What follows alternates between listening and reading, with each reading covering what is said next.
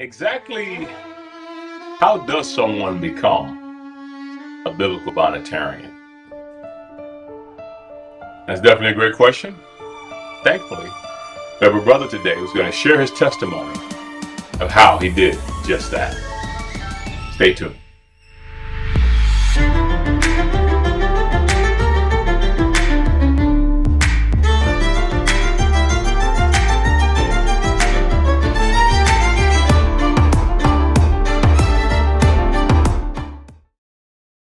Hello, and welcome to the Biblical Binitarian channel. My name is Mario.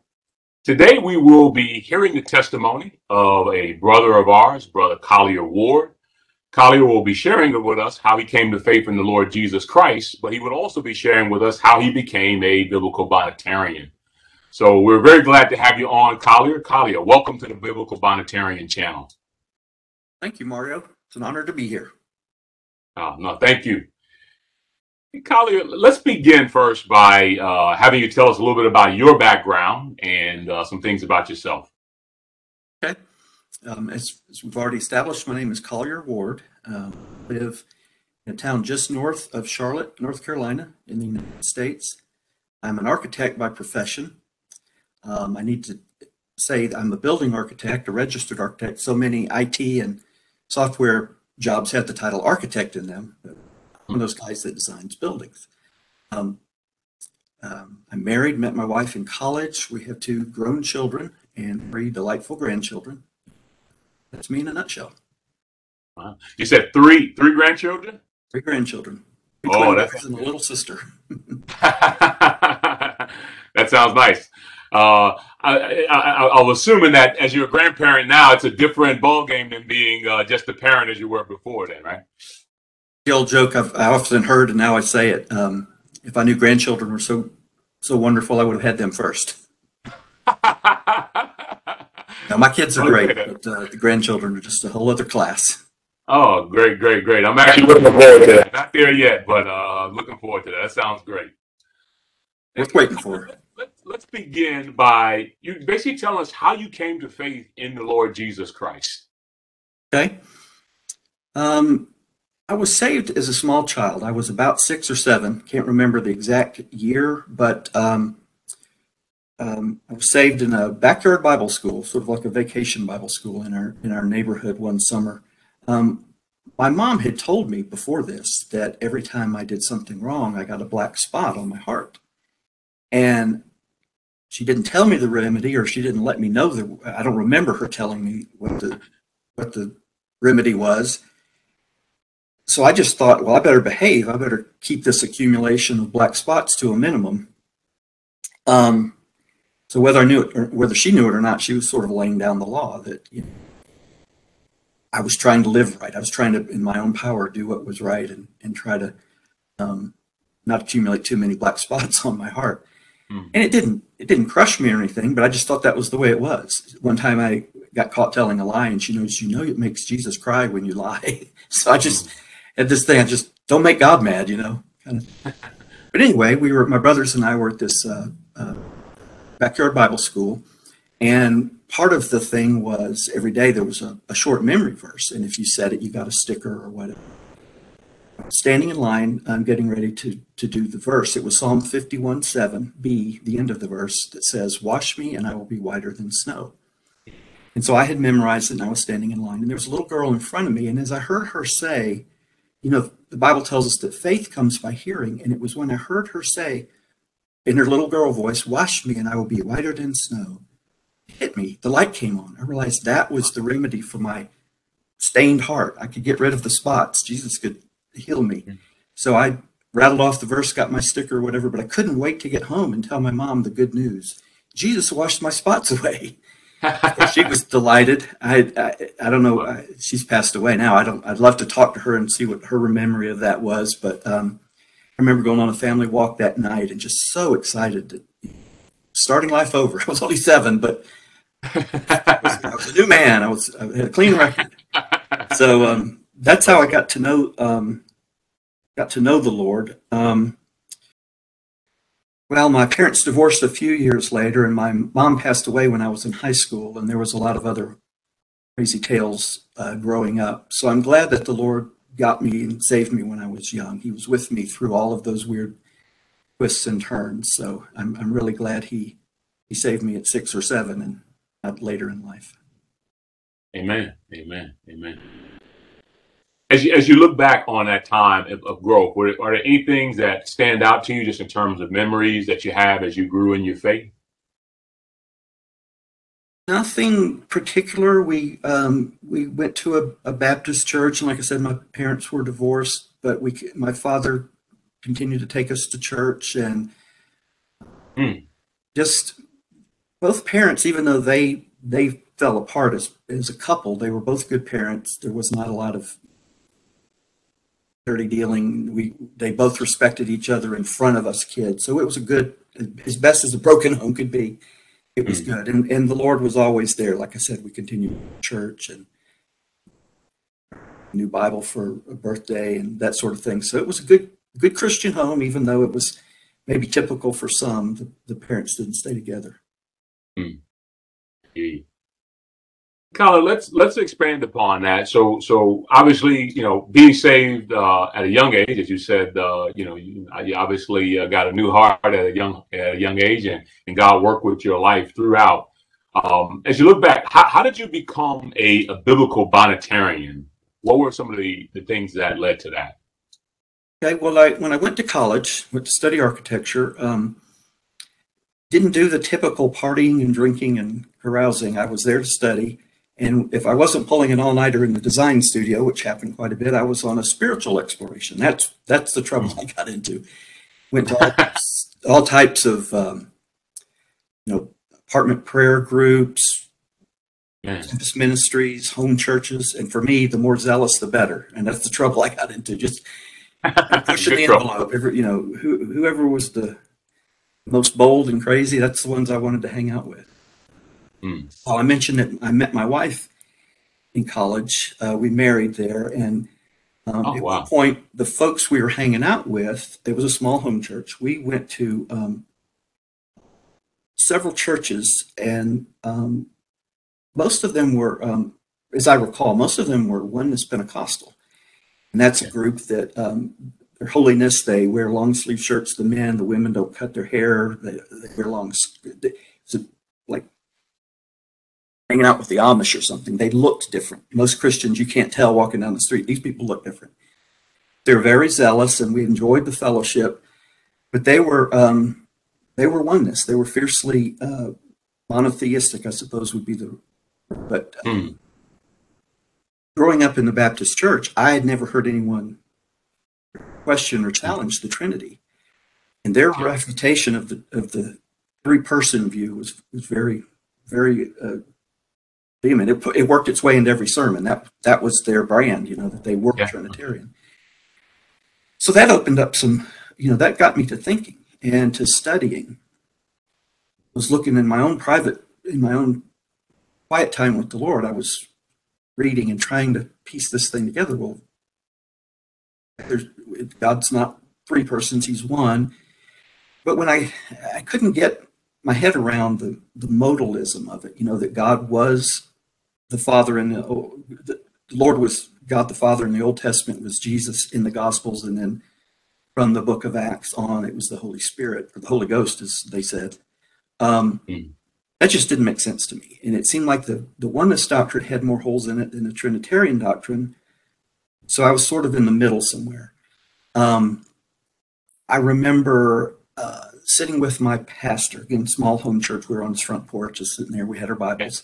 And I was saying, it seems like obviously the Trinitarians see 3, the oneness see 1, but I see 2 in the scriptures. Wow. And I don't know what passages I was meditating on at the time.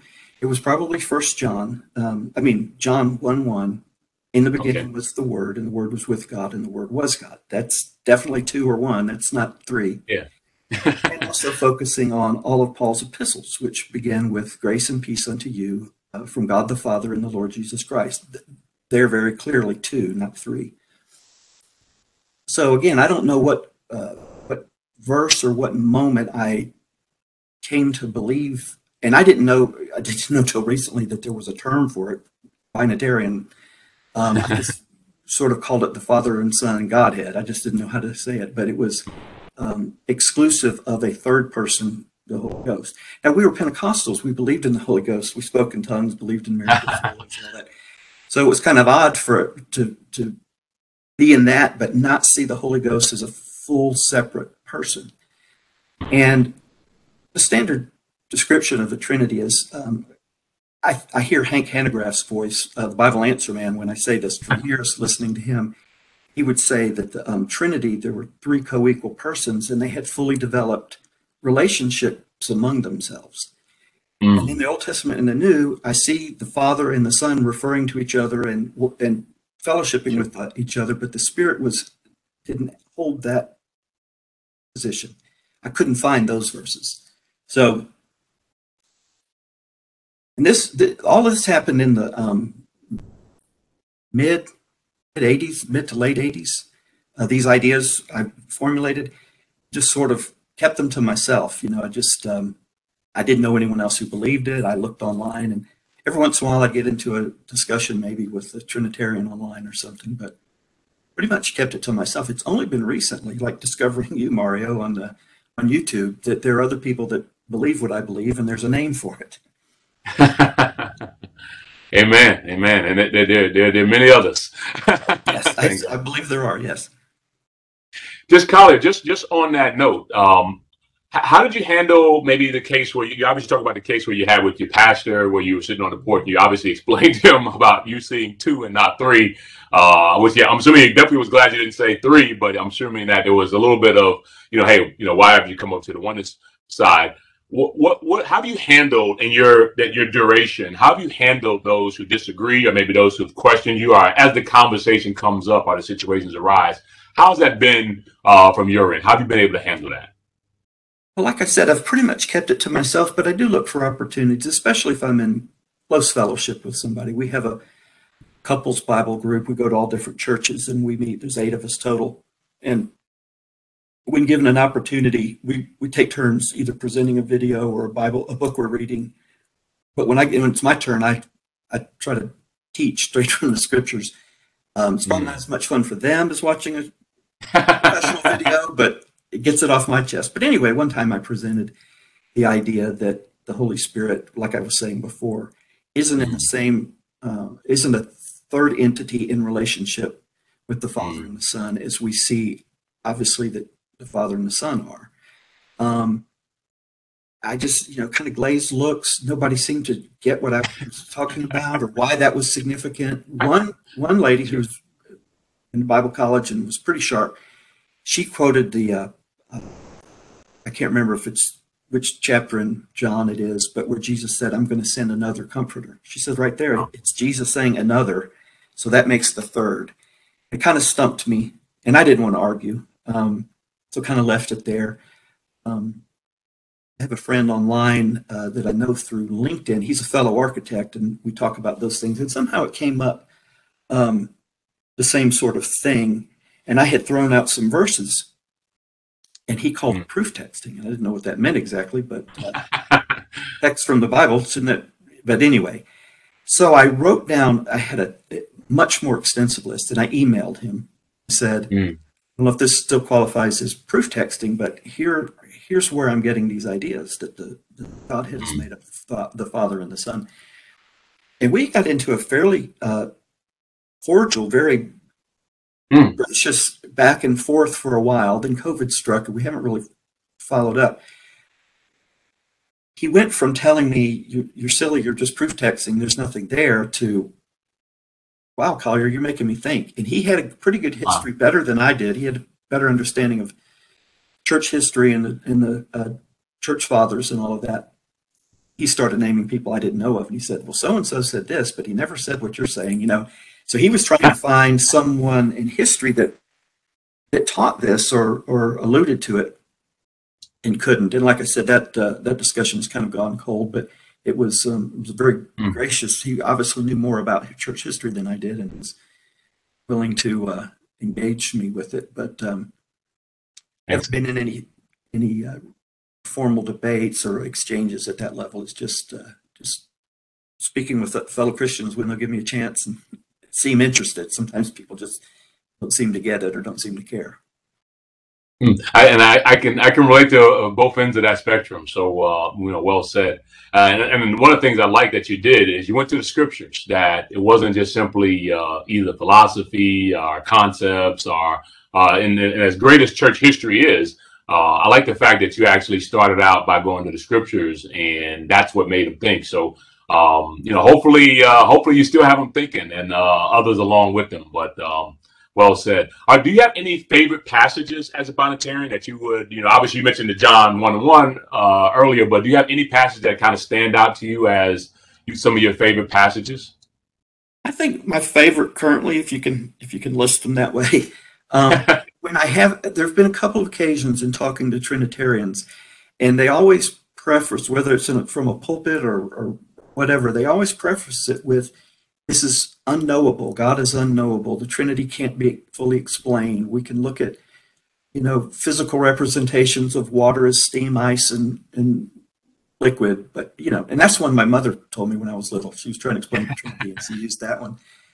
And they're hung up on how it's impossible to know God, the Godhead, the nature of God. And I quote from John 17:3, I think it is, where Jesus is praying in the garden, and he says, "And this is eternal life, that they know the one true God and Jesus Christ whom thou hast sent." It's not a mystery. That's the definition of eternal life, knowing God and knowing his Son. And so that's, I think, my sort of key verse. If I had to start off a talk or something, I'd probably start with that, because that's how Jesus defined eternal life, knowing God and Jesus. That's two. That's not three. He didn't. There's no footnote of the Holy Ghost in there anywhere. Amen. Hey, that's a great one to start with, especially since it's dealing with present and eternal destination, and it's a prayer between the Lord Jesus Christ and the Father. So I think you picked a winner there. That's definitely a great verse, and I like that passage as well. Collier, just to move things forward, obviously, if you had an opportunity, you're living in these current times as a Christian. If you had an opportunity to talk to, let's say, all the Christians, throughout the land, what would you encourage them in terms of their walk with Christ? What would you, come alongside and exhort for them if you could do that? What I'm going to say is not very unique. A lot of people say it, but it's something I'm learning anew, so it's fresh. The idea that if you're going to develop a relationship with anyone, a spouse, a child, a coworker, the way you do that is you spend quality time with them. And so I'm personally, being a new year and everything, I'm going back to the discipline of spending time with the Lord in a regular fashion, early morning, both in prayer and in Bible study. I think those two are the hallmark of any strong relationship and strong walk with the Lord. And coincidentally, as I say that, I realize that's the state I was in when this Binitarian idea to me. I was very much in the Word as a college student, as much as I could be, Word and in prayer. So I was in a place to receive that knowledge from the Lord then, and all those many years later, I want to return to that. And the other advice I think I would give is to just turn off the world's media, news and the music and the movies and the commentary. Very little of it is edifying. Most of it draws you away from true love. So that's the other thing I've done. I don't own a TV. Wow, good. I can pick things up on the internet if I got to watch something, but there's just so much time. We just say that people spend, hours in front of the TV screen, and that just, it's not beneficial. And I think it's at cross purposes. It deters wanting to grow in the Lord. So that would be my other bit of advice. Turn off the TV. Hey, amen and amen. Those are two great pieces of advice. I hear you loud and clearly on those. And I can also testify that the more you spend time in God's Word and time with Him, you find yourself, that's your default conversation. That's the person that you are drawn to and who you want to be with. And so I definitely second that encouragement, and especially with everything that's going on, it's God is our refuge, and I find that the more time we spend with Him, the stronger we are when we're engaging with other people. That they can tell, like they said, the disciples, they can tell that we've been with Jesus. Amen. Amen. Hey, Collier, thank you for sharing your testimony and your life and giving us just a glimpse of yourself as a person and as a Binitarian, but most of all, as a Christian. May I pray for you as we could wrap up this session? Thank you for this talk, and by all means, let's pray. All right, let's pray. Heavenly Father, I thank you for Collier. I thank you for his life, oh God. I thank you for him, even when he was a little child, oh Lord, that you brought him to Christ. And I thank you, Father, that you touched his heart. We learn in the scripture that no one comes to the Lord unless the Father draws him. And so, Father, we thank you that you drew him, as he said, at a young age, that prepared him for some challenges ahead. And I thank you, oh God, that the same faith that he embraced in, that Jesus cleanses our hearts and washes away our stains, is still true today. And I thank you, God, that you brought him through. You've even taught him things in your word, and you've matured him, and through questions and through other avenues, he sought you out and he's known you. And so, Father, I pray for him, his family, his wife, his children, even his 3 grandchildren, oh God, that you would bless them abundantly. And I just pray, oh Father, God, that you keep them and surround them, protect them from the enemy. And I pray, oh God, you would fill his heart with joy and also with the knowledge of the Father and the Son.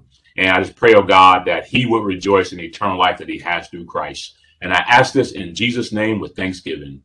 Amen. Thank you, Thank you, Mario. Appreciate it. Appreciate it. Thanks.